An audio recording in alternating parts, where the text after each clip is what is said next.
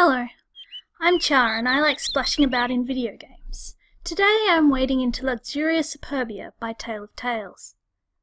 The name comes from the 7 deadly sins. It's the Latin for lust and pride, but it doesn't have any of the negative connotations of that.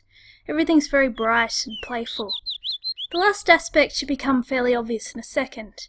I feel like pride can easily be an aspect of any game with the possibility to win or lose or to earn a higher score. And I struggle with that game of pride and ego sometimes. But I get the vibe from this game that it's confident it's coming from a good place, with a healthy kind of pride and delight, I guess.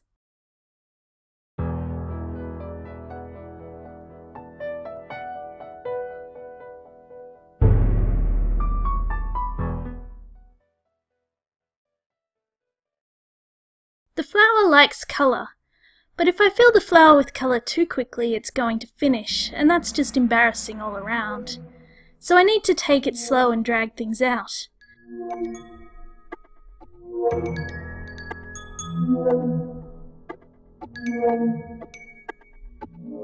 I feel a little bit under pressure, to be honest.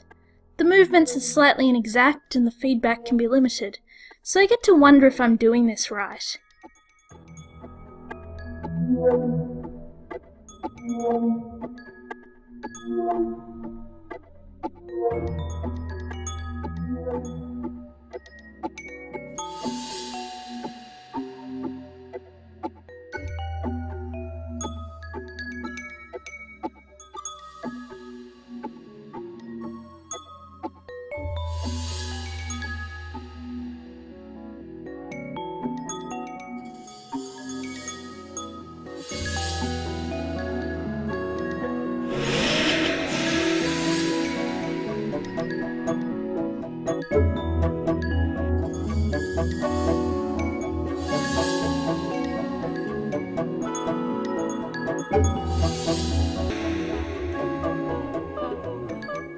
A lot of people will be playing this game on touchscreens. I'm more comfortable on PC and I've got my larger monitor and gamepad. I like the sensation of my two thumbsticks. Some people have written about Luxuria Superbia as being about a very direct relationship with technology, like you're actually pleasuring your iPad or whatever. Hadn't really thought of that, but it's an interesting way of looking at it.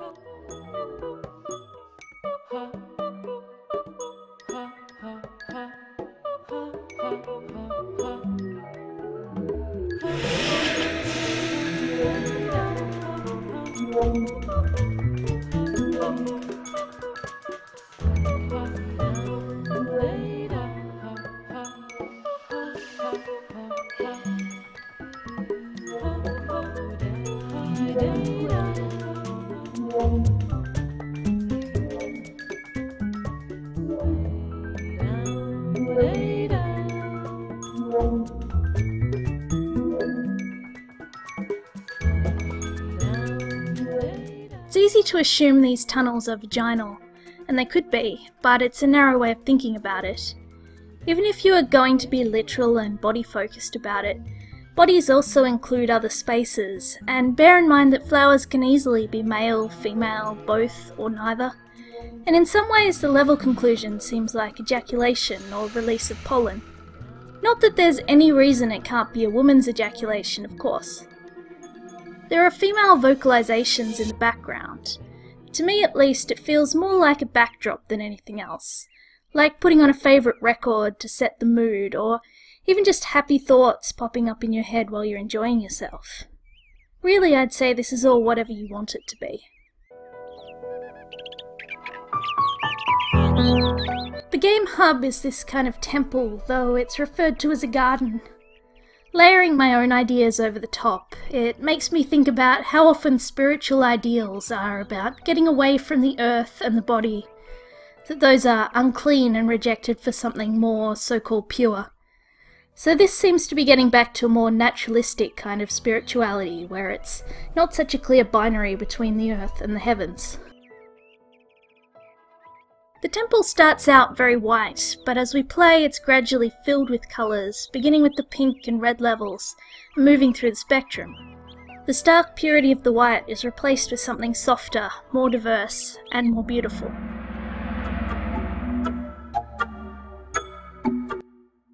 light has a longer wavelength and lower energy than the rest of the visible spectrum.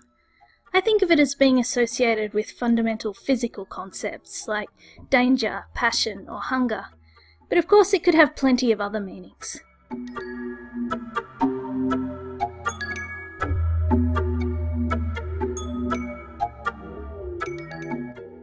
I remember the first time I gave someone flowers in a romantic context.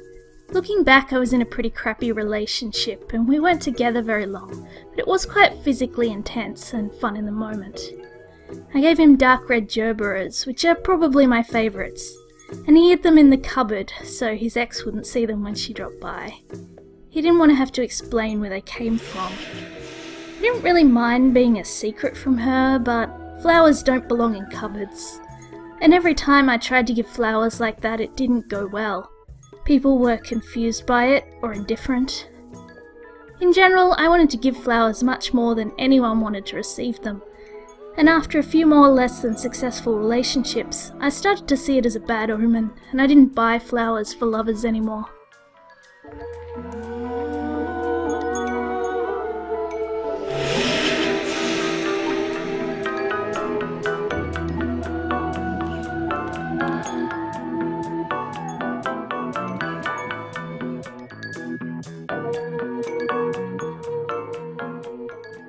Words flashing up on screen like this is typical of a Tale of Tales game.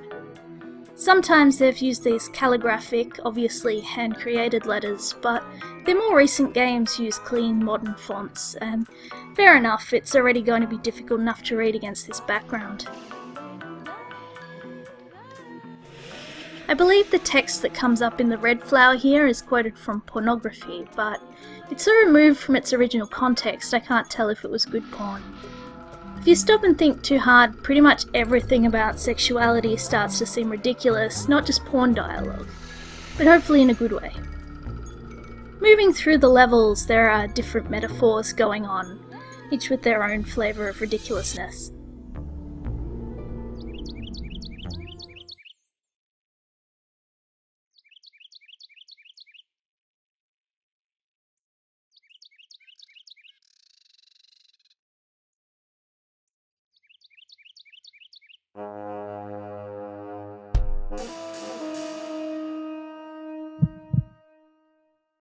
The orange and yellow levels feel quite materialistic to me, with all these mundane and manufactured objects.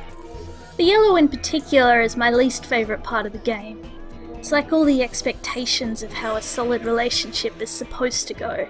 Settling down with a house and the church wedding with the bells and cake.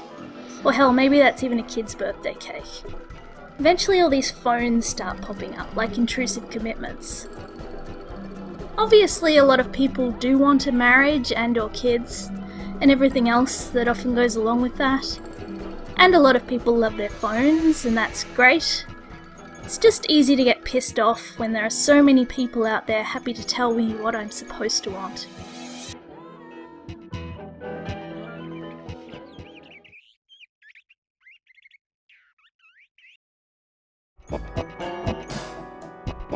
I really like the music in this game, and honestly I tend to focus more on that than the visual objects, so I don't usually end up ranting about weddings or something. There are all these layers of sound that build on each other at the same time the colours are building, and it almost seems like it's veering into something discordant but pulls itself back at the last moment. You can call this a rhythm game, but if I just let myself get too far into the rhythm, things are over very quickly.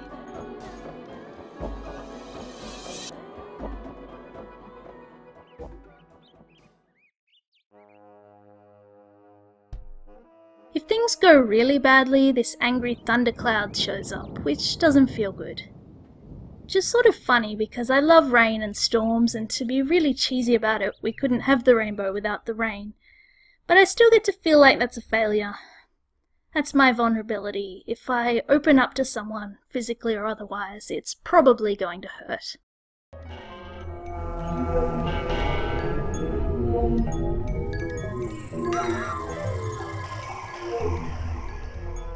Moving through the greenish and light blue levels comes back to more natural metaphors with vegetation, the ocean, or the sky. I feel a lot more comfortable with that, even though there are still human-made objects that show up.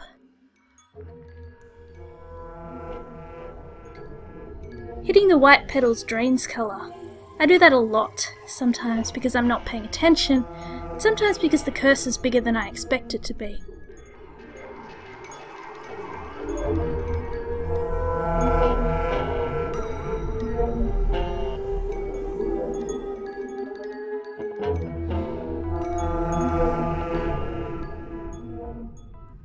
I've been thinking about a sex scene from True Detective. If you've watched the show, you'll know the one I mean, and it's mostly clothed and a bit rough and over really quickly.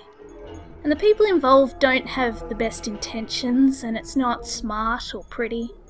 But it's also kind of hot, and I don't think I'm the only person who feels conflicted about that show and the things it brings up about what I find attractive. And it would be pretty ridiculous for me to be playing this sweet game and start complaining that it's not True Detective. But it is less of a turn-on, if you like. Not that it needs to be exactly. These levels are quite abstract, but people still easily recognise them as erotic, and the reviews are full of words like raunchy. I don't like the word raunchy here, partly because it sounds taboo and dirty, which I object to. Also that it just doesn't feel like that kind of sex. Sex can be beautiful in a really raw and messy way, but this is softer. It's full of clean shapes and flat blocks of colour. The text repeatedly asks to be kissed gently, and there's a lot of metaphor and sensuality, but it's not very bodily. Part of that worries me because sex and bodies have been dressed up in metaphors a lot, and it makes me think about crappy sex ed classes, or all the ads where menstrual blood is replaced with blue liquid. There is another level which doesn't come as naturally to me, and that means getting back to that temple and the spiritual aspects going on here. Luxuria Superbia is part of a broader research project codenamed Concentric, which is looking at the links between sex, games and spirituality. And there's an interesting Tumblr of their research stream for this, which could hint at some of the inspirations the developers are working with. And it contains this evocative mix of sexual imagery, nature, science, religious icons, architecture, old medieval art, and so on. There's a link in the video description if you want to check that out. Sex and spirituality are linked, and a connection with yourself or others can be transcendent.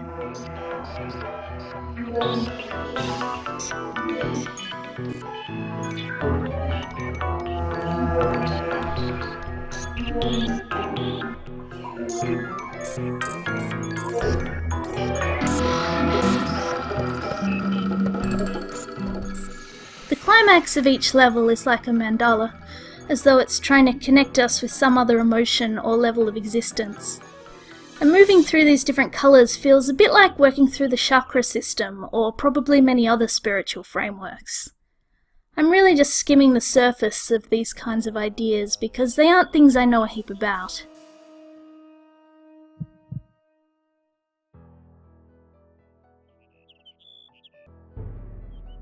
Something changes in the later indigo and violet levels. The backdrop is dark instead of light, moving away from those earthly metaphors and into outer space. The words become more esoteric, and there's a dissolving of physical boundaries and loss of self.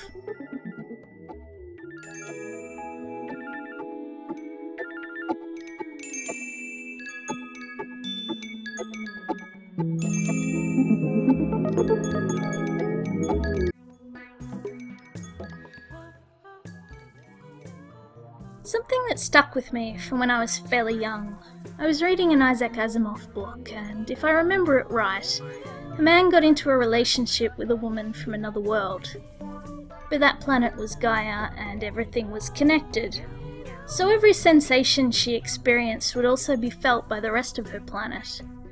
And the man had to get past his discomfort.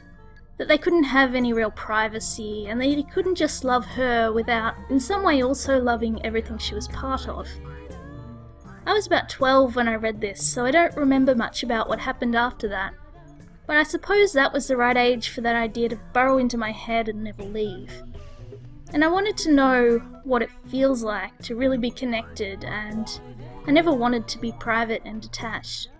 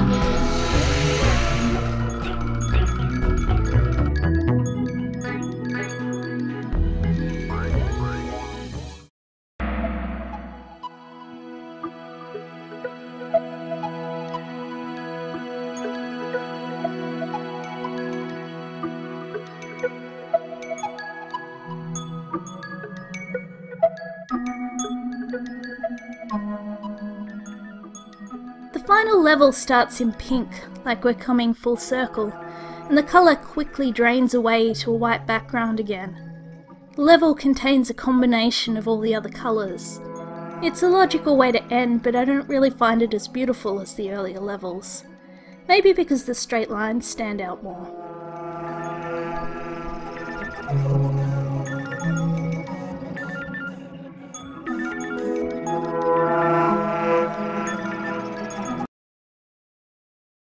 If all the pillars are filled, the garden temple releases these sprinkles of colour, like seeds, pollen, or confetti. Well, hopefully not confetti, but it does feel like a celebration. I assume this is the finished garden, but if I've missed something, let me know. Though I don't really want to overemphasize the word finished. Journeys involving love, sex, or spirituality never really end. And if these shiny lights are some kind of seed, they'll be dispersing away to start over again. With abstract games like this, it's particularly obvious how much of the experience is shaped by what you bring to it. So this has been a slightly self-indulgent way to start making videos. Thanks for watching, and I hope to see you again.